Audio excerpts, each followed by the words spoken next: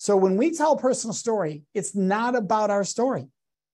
It's about their story, the audience's story. And that's why it connects and that's why it relates. It's way more interesting than lecture, without a doubt, no question about that.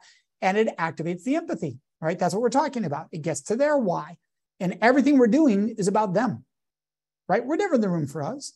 If you're sitting in the room before you go to present, and we've all fallen into this trap, you've done the work long enough, and you're sitting there going, oh, they're going to make this difficult on me, or this is going to be me, or I wonder how I did. And that's a you focus versus a them focus.